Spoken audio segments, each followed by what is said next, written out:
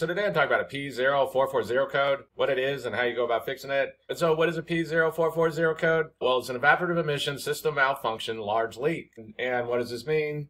Well, modern vehicles have what's called an Evap system that basically takes all the gas vapors from the gas tank and feeds them back up to the engine to get burnt off so they don't escape into the atmosphere. And for some reason, the computer's seeing a problem inside of this, and so it's going to have to be troubleshooted on why. And depending on the vehicle, the year, the make, things like this, there can be some differences going on inside the Evap system. So it's always a good idea to get a diagram for your specific vehicle to know for sure what's going on. But the basics of what's happening is that gas vapor is going to leave the gas tank, they're going to go through a hose, and they're going to go over to what's called a vapor charcoal canister. And this is basically kind of like storage for the gas vapors. And then either on or near the charcoal canister is going to be what's called a vent valve. And the vent valve does different things. The computer can use this to test the system. It can open up at certain times and close at different times. And the computer can check to see if there's leaks and different things like this. And then a hose is going to leave the charcoal canister and it's going to go up to the top of the engine to what's called a purge valve. And the purge valve basically just opens up when the engine's running so all the gas vapors can go in and get burnt off. And then when the engine's not running, it closes so the gas vapors can't escape. And so that's a real basic idea of what's going on inside of the Evap system. But like I said, it can be a good idea to get a diagram for your specific vehicle.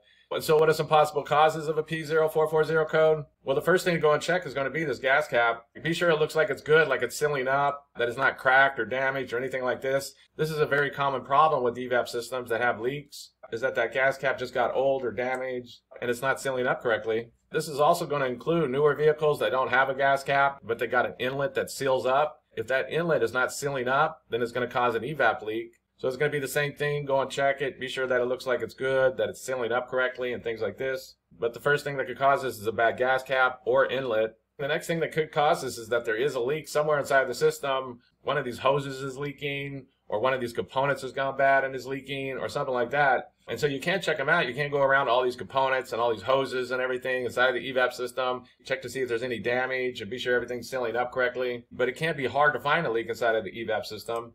If you took it to a mechanic, what they would do is they use a smoke machine and they feed smoke into the Evap system. And then wherever the smoke come out, they would know where the leak's at and they'd be able to fix it. So there's some low-cost smoke machines on like Amazon or eBay. I'll put a link down below if you need one. You can also make these up yourself for like $5, $10. There's some YouTube videos on that. But the next thing that could cause this is that there is a leak inside the system somewhere and it's going to need to be found. The next thing that could cause this is that the purge valve went bad, that it's stuck open, so it's causing a leak. The purge valve is going to be located up inside the engine compartment somewhere. It'll have like 2 hoses on it and a wiring harness. And this is basically just a valve that the computer commands to open and shut at different times. I made a video on how you go about testing these. I'll put a link down below if you need to check that out. But the next thing that could cause this is going to be a bad purge valve. There's another valve that can go bad called the vent valve. And this is usually located on the charcoal canister or right next to it. The charcoal canister is going to be located up underneath the vehicle, right around the gas tank somewhere. It's going to have some hoses going to it and different things like this. And just like the purge valve, if that vent valve gets stuck open, then it can cause a leak and it can cause issues. There's some different ways to go about testing that vent valve. If you have a good OBD2 scan tool, quite often they'll have an option inside there where you can enable and disable the vent valve. And if you listen really closely, you can hear it open and closing, or different methods like this.